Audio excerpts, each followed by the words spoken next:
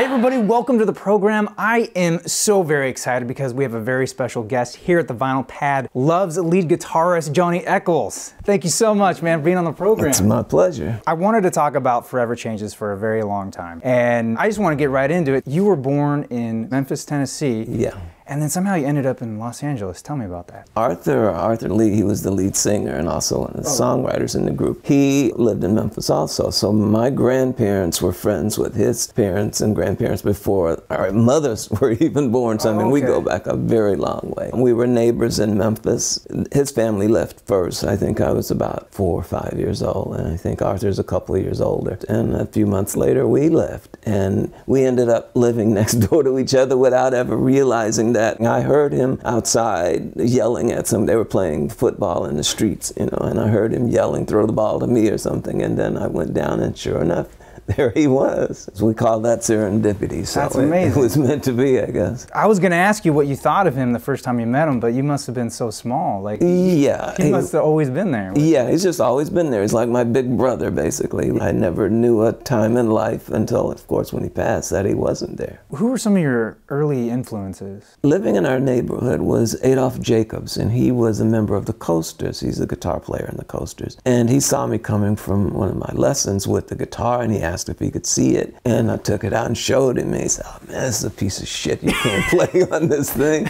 And so he had another nice guitar. It was a Vega. It was a professional jazz box. And he says, "This is what you need to play with." So Adolph came and he taught me, and wow. So that was cool. Another friend was Little Richard. He had relatives in the area, so he would always come by and we would see him in the area. And so everybody would rush over because Richard would hand out dollars. And he saw me again with the guitar and took me under his wing and told me about the music business and all of that. You know, and years later, of course, by the time I'd learned to play, that information became, you know, very valuable. But at the time, I was more interested in the dollars he was giving away. By the time I was like 12, I was actually able to play and earn money playing. Arthur at that time, he was an athlete, so he wasn't really interested in music. When I got to high school, I formed a group with Billy Preston and Marilyn McCoo of the Fifth Dimension. We all went to school together, and there's a fellow, Clarence McDonald, who was an arranger for Ray Charles and the Fifth Dimension and many other groups. We were playing at an assembly in school, and Arthur came and saw all the attention that we were getting and asked if he could join the group. Of course. But he wasn't a musician at that time. He had started playing accordion, but he wasn't really what you'd call a musician. Arthur Lee playing accordion. Yeah, he played accordion. So he came aboard basically playing conga drums and bongos, and we noticed that he had such a rapport with the audience that we didn't have. He was really able to communicate. And so when Billy left to pursue his gospel career, Arthur took his place as vocalist and minor keyboardist. He really still hadn't gotten, but his parents bought him an organ so he could play, and he improved exponentially. Henry Vestine was with the Canned Heat, and he joined that group, and we played fraternity parties, and so it kind of moved from there. When did the first seeds of Love form? We were the Grassroots first, and then we were the American Four. Then there was Booker T and the MGs, so we had a group called Arthur Lee and the LAGs, which was Los Angeles group, and the MGs was Memphis group. And we had about the same personnel, but there were 6 different names, depending on what we were playing. It was basically the same group of guys. So it just sort of evolved over the years. And eventually, I'm assuming these original tunes started coming out. Right, yes. Right after hearing Booker T and the MG's Green Onions, we started doing instrumentals and songs that were reminiscent of theirs. And we got a record contract with Bob Keane at Delphi Records. We released a song called Soul Food, which was reminiscent, a slower version of Green Onions. And that was the first record we did. It didn't do very well, but it did get some airplay. But we continued playing, as I said, the frat parties and weddings and bar mitzvahs and things, and we got a job in Hollywood at a place called the Brave New World, and that's where we were the Grassroots there. And Lou Adler, the record producer Lou Adler, came, and he was rather inebriated, and he was with this young lady, and he was trying to impress her. Yeah. So he had heard us play, and he comes up and he tells us we were going to be the next Beatles and that he was going to do so much for us. At that point, we'd never heard of Lou Adler, so we didn't know who the hell he was, this just drunk guy. So Brian and I told him that he'd have to speak with our manager. We thought that's the way to handle it. Well, it wasn't, because he thought we were shining him on, and he started, "You'll never work in this town again, and how dare you disrespect me." I mean, because he was so drunk, he took it the wrong way. About a month, 6 weeks later, one of our the people that come to the Brave New World said, "Wow, we heard your new record." So we don't have a record, and we found out that it was done through Lou Adler. So him knowing that we were called the Grassroots, and we had, you know, hundreds of people would come into this little club. They was standing room only, and he knew that if he released this record, if one record store was doing extremely well, they would be put on the top 100 list, and so that helped that record take off, because people went out and bought it without knowing it wasn't us, rather than fight, which we probably could have won, because we had the poor man's copyright, where you do a registered letter to yourself. Yeah, I've done that. Yeah, so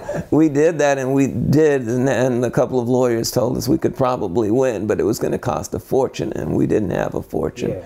So Arthur had worked at this place called Love Braziers. And so Brian and Arthur and I were driving past, and I told Brian, you know, "Arthur used to work here." Well, of course, we started laughing and you know, kidding Arthur about it. But it was LUV. Braziers. And Brian said, "Man, that would be a great name for a group." And we all said, "Yeah, that would really be cool." And then we right there decided that that would be our new name. And we also decided that we would do a real copyright and a real title search and all that, so that we could actually own that name. And we became Love, and legally. So you guys got signed to Elektra. Tell me what that was like as a musician, because from an outsider's perspective, that's kind of always the dream, right? Get signed to a big label. Well, we had been offered an opportunity to sign with Warner, Columbia, Capitol, and MCA also, but none of them would allow us to own the copyrights and own the publishing and the rights to our songs. And Elektra was the only one that said, "Yeah, you can own the publishing," which we still own. And that was, again, from Little Richard. I was going to ask, yeah. He said, "You should own your stuff. You don't want anybody to take it from you." And we were probably one of the first groups at that time to actually own the masters and own the rights to our songs.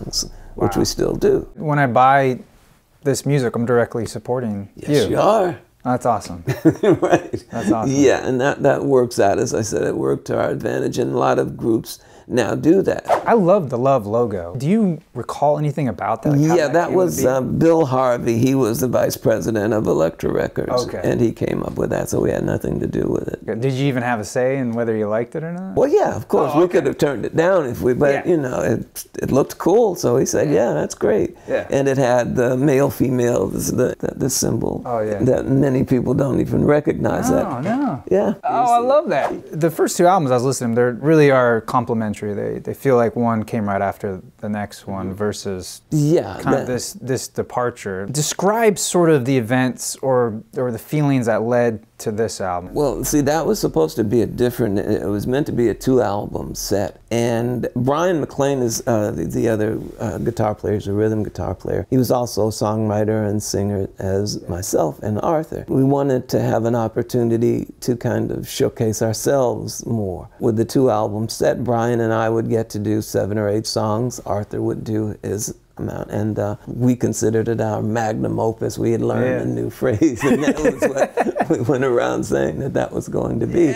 But at the last minute, Elektra reneged on it, saying it would be too expensive, and so we ended up with a lot of drama behind recording that. Because Brian just kind of mutinied when he realized they weren't going to do his music.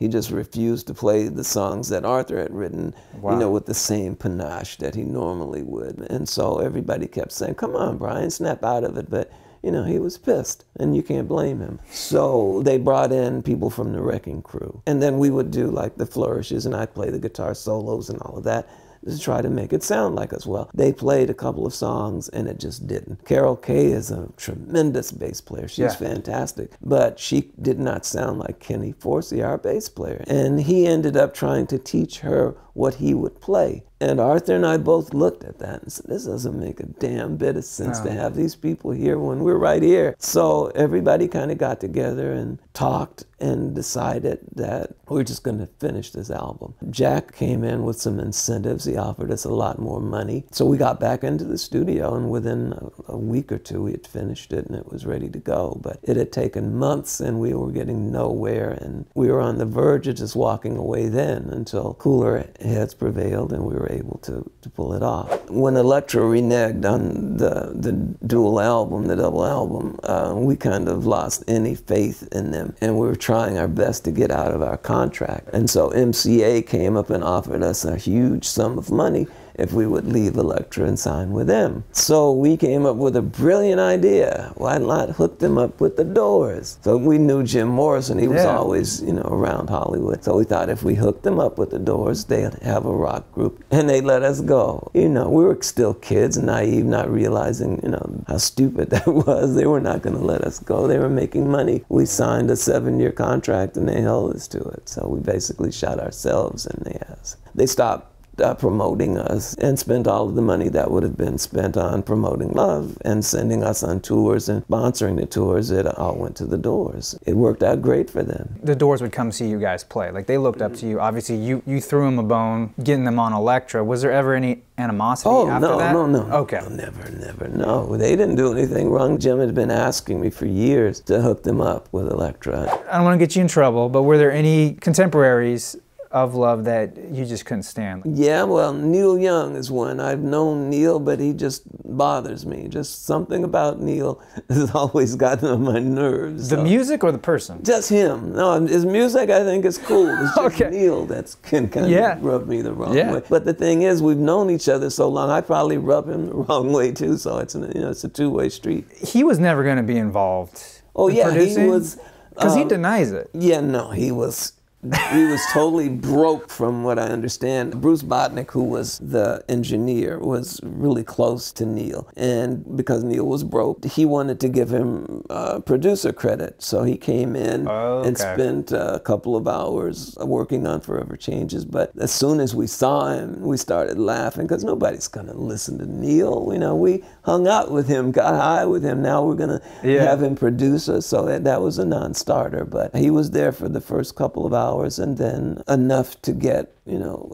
money from Elektra. And I think they paid him his full producer salary just to go away because there was enough drama happening there without him adding more to it. Did it feel different recording this? Oh, absolutely, yeah. Well, first of all, we're in there with these guys from the LA Philharmonic, and here we are, guys at 27th Street, you know, playing with these people in there with the cellos and the, you know, the violins and stuff, and it was cool. That was Arthur's idea, right? The idea to add the strings was Arthur's idea, but the order of the songs and all that was a group effort, and also all of the music actually was a group effort. Arthur was a fantastic poet, but he wasn't much of a musician. As you notice, he doesn't play on any of the records. But he never really wanted to be a musician. He wanted to be a poet, songwriter, singer, and he was superb at that. As far as the music is concerned, the group members wrote their individual parts. It was a fantastic experience, I'll say it that way. There's a story that I've read many times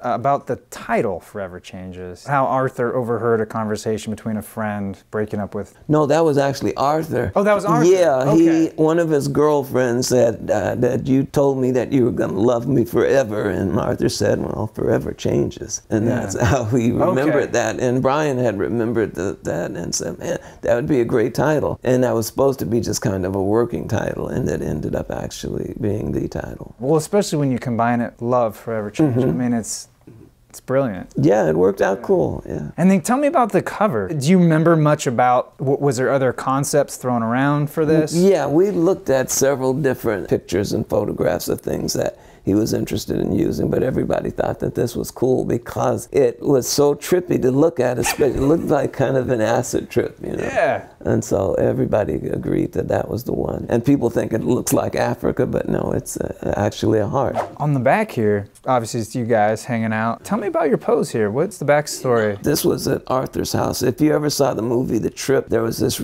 house that had a swimming pool that half of it was on the inside of the house and half of it, well, that's there, and we're on the balcony. Mike, the drummer, he's at the far right, he came through and he kicked that little vase, and he apologized, but Arthur picked it up. He's standing there with a broken vase. It looks trippy and looks like it has some meaning, but sometimes things are just what they are. Alone Again and Or Alone Again or yeah. Yeah. Who plays the flamenco guitar? Yeah, I'm playing that, and Brian plays rhythm guitar on that.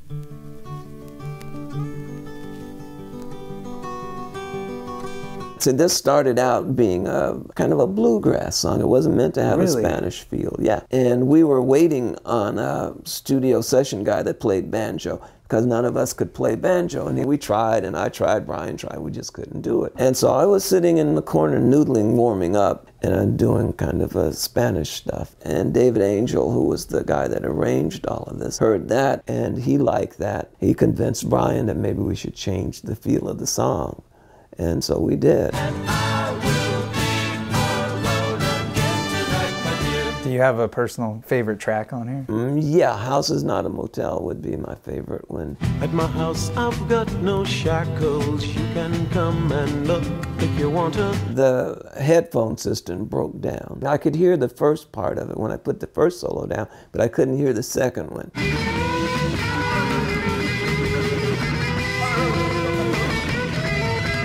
Actually, I'm trying to play from memory what I thought I played the first time. And Arthur's in the booth, and he's going up, doing these, making motion to tell me, okay, go up higher here, and go down lower. So he's giving me hand signals as to how to play. So that was really an interesting situation, you know. Sometimes the magic's in those little mistakes, those little accidents. Everything works out the way it should. So the album comes out, and it didn't do as well as expected, or? Well, it wasn't promoted. It wasn't promoted. By then, the Doors were really, really taking off. Electro was really involved with that and spending money promoting the Doors. And we did an American tour. We went back east, and we went to a lot of the Midwest, and the parts of this country that we could play, we did. We tried to promote it as best we could, but most of it was word of mouth. And so it did much, much better in Europe. And we still have a huge audience in Spain and Greece and Italy and places in the UK. So really we have Elektra to blame for... Well, that was, you know, they're a business, and so they had their own interest and their own agenda. Had we not initiated them, you know, hooking up with the Doors, it would have probably worked out differently. But you never know. We could have gotten on one of those tiny planes, which we did all the time, and it could have gone into the mountains, so who knows? You know, things work out the way they should. The documentary Love Story, one of the big things it tries to paint is Arthur's reluctance to want to tour outside of the LA area. There were several reasons why we didn't tour as much as we should have, but mainly it was because of the times. There were so many places in this country, being a mixed race group, that we could not play. They just weren't ready for that at that point. And they would book us to come and play, and then they realized the makeup of our group, and all of a sudden the gig would be canceled. Or they would ask us to play to segregated audiences, which we would refuse to be part of that silliness. Rather than just admit that we were still caught up in something as uncool as that, we just said, well, we would just as soon not tour and stay in Los Angeles. But we were musicians. That was our livelihood. And we were not independently wealthy. So we wanted to play, and we played everywhere that we could. But with the exception of Texas, that was the only place in the South that we could play. Actually, because we could get in the car and drive to Santa Barbara or Sacramento or wherever. It was cheaper for us just to do that, and we would end up making the same amount of money but with less expenses. So it came out to our advantage a lot of times to play on the West Coast. It sounded like it wasn't necessarily up to you guys. No, it wasn't. So unfortunately, the original lineup of Love didn't last. Can you summarize a few things of why that happened? Unbeknownst to any of us, Jack had gone, you know, behind our backs and worked out a deal with Brian, saying if Brian came back and finished Forever Changes, that he would do a solo album. I thought it's fine, you know, he could, you know. So Brian calls me and tells me, I said, well, cool, let's go by and talk with Arthur about that. And Arthur fired Brian immediately on the spot as soon as he said wow. that I'm going to do a solo album. He said, good, congratulations, Brian, you're fired. We tried with the rest of the guys to play, and we did gigs at the Santa Monica Civic and a couple of other places, but it just wasn't there. The feeling wasn't there. The sound wasn't there. Brian was an integral part of that group. We just decided it's time to to go our separate ways. Arthur went on to record a couple more albums he did Love several with other members. Yeah, he did. It just never was the same. I don't think Arthur's heart was in it. The first album they did, called For Sale, now those songs were songs that the original group had worked on anyway. Okay. They just basically played stuff that we'd already worked out. But after that, it just kind of stayed in kind of a holding pattern, and Arthur would get together people and try to keep it alive, and he was able to. So we were offered tremendous sums of money to put the group back together and go on world tours, and we tried, and then Arthur ends up getting arrested and going to jail. Then Brian dies, and then I realized at that point the universe just doesn't want us to do this. When Arthur gets out of prison, we started again, and we had these people from a group called Baby Lemonade, and they were really cool people. We started playing with them, Arthur and I, and we got to do what the original Love didn't, which was travel all over the world. What was that like, reuniting with Arthur after? Oh, it was cool. I'd seen Arthur. We talked to each other, and sometimes he'd come to New York and stay with me, or I'd come to Los Angeles and trip, because I was doing studio work and living in New York. So we were always, in close contact. But as far as playing on stage, it was, just like getting back on the horse. It was cool. Very simple. We just did it, and it worked out cool. Do you have a favorite album of these three? Well, yeah, Forever Changes would be my favorite, because it kind of pushed the envelope a bit and changed the direction of where we were going. And we had plans of going further into kind of a jazz fusion thing, when all of the drama that surfaced surrounding this ended up causing us just to, to go our own ways. To create this album out of all of that, I mean, it just... Yeah, that's all the more amazing that it actually came out of it. But the album is dark, but there are some, optimistic points, but it was meant to be dark. It was a reflection of the times in which we lived. This has been recognized now. It's number 40 on the greatest albums of all times, Rolling Stone's top 500. Yeah, and the European critics, actually, it's number one for the rock critics, and beats out Sgt. Pepper and all of Jimmy's and everybody. So it worked out cool. I mean, that must be such a satisfaction. Absolutely, of course it is, to have people appreciate and respect your work, yes. Looking back, and what are you most proud of? Proud of having lasted this long, to have remained relevant, and I'm proud of all of our records, actually, and proud that we kind of opened the door for a lot of other musicians. Thank you so much for sharing your stories and just being here. This means a lot to me. It's quite an honor. It's my pleasure. Fantastic. Well, thank you so much. Thank you. Really appreciate it. Guys, check out the site. Catch them live when you can. Thank you so much for watching. I am your Vinyl Geek, and I'll catch you on the flip side.